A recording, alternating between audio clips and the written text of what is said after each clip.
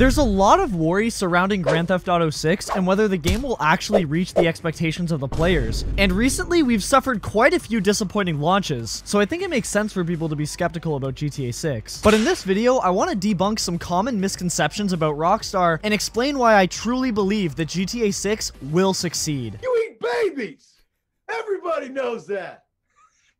Leslie Benzies was one of the lead producers for Rockstar until 2014 when he left the company after the release of Grand Theft Auto 5. In the time he was gone, every Rockstar studio was hard at work with Red Dead Redemption 2. Red Dead Redemption 2 was made without Leslie Benzies, and Red Dead 2 is easily Rockstar's most well-developed story yet. Not to say GTA 4 didn't have an incredible plot as well, but Red Dead Redemption 2 tugs at heartstrings like nothing I've ever watched, read, or played before. And I even have a video talking about the end of the game and why it's so important. There were 3 main writers for Red Dead Redemption 2, that being Dan Houser, Michael Unsworth, and Rupert Humphreys. I hope I'm pronouncing that name right. Sam Houser helped produce the game as well, but from what I can find, it seems like he wasn't too involved with the writing. Well, as of now, Dan Houser and Michael Unsworth have left the company, but Rupert Humphreys and Sam Houser are still at Rockstar. That said, development for GTA 6 most likely started around 2014. Another possibility, and this is a stretch, GTA 5's development started right around the release of Grand Theft Auto 4, so there's a possibility that GTA 6 could have began its development in 2013, but I personally think it's really unlikely.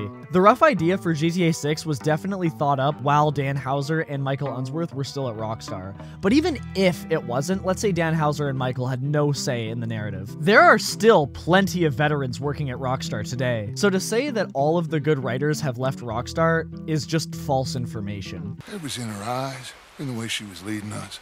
But you said you knew Spanish. In 2022, GTA Online made Rockstar Games $500 million. They made back what it cost them to make Red Dead Redemption 2 in a year.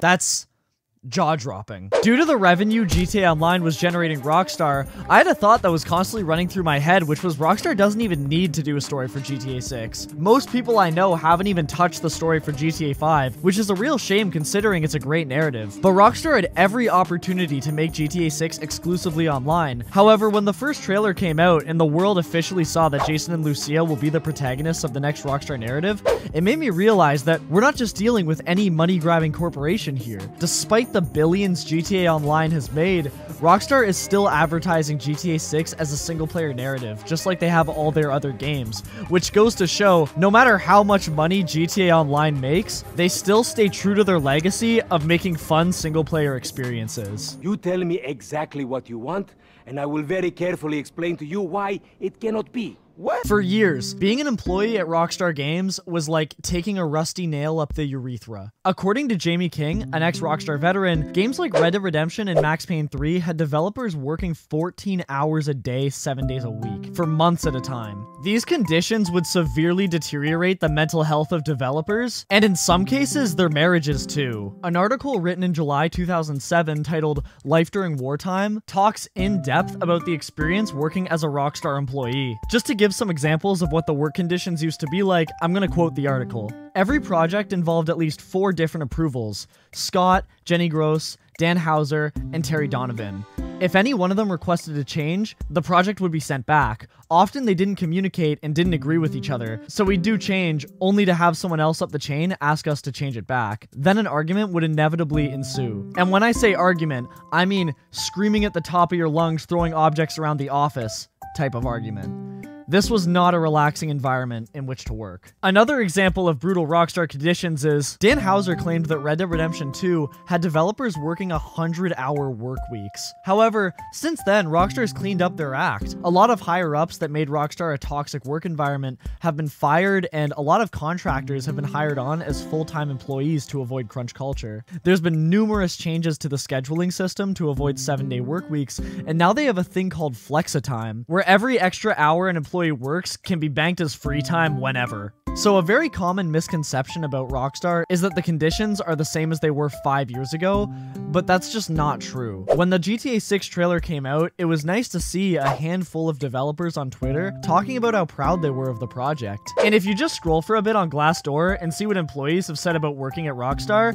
it's mostly very positive. Oh shit, here we go again. Rockstar has an incredible library of games. Every single in-house project they have worked on has been praised by fans and critics. Many will say, well, what about the definitive editions of San Andreas 3 and Vice City? Those weren't developed by Rockstar, that was developed by Grove Street Games. Although Rockstar is at fault for the atrocious launch because they greenlit the project, it's clear that their priorities were somewhere else. Going off script for a second, but it's the same reason why GTA Online and Red Dead Online's updates are usually pretty half-assed. It's because they have every single studio working on one project to make it the best thing in the world, so supporting their older games is kind of a miracle in itself. Jason Schreier reported that most of the developers for Red Dead Online have either quit or moved to GTA 6, so I wouldn't expect any updates for that service, which is really unfortunate because I love Red Dead Online.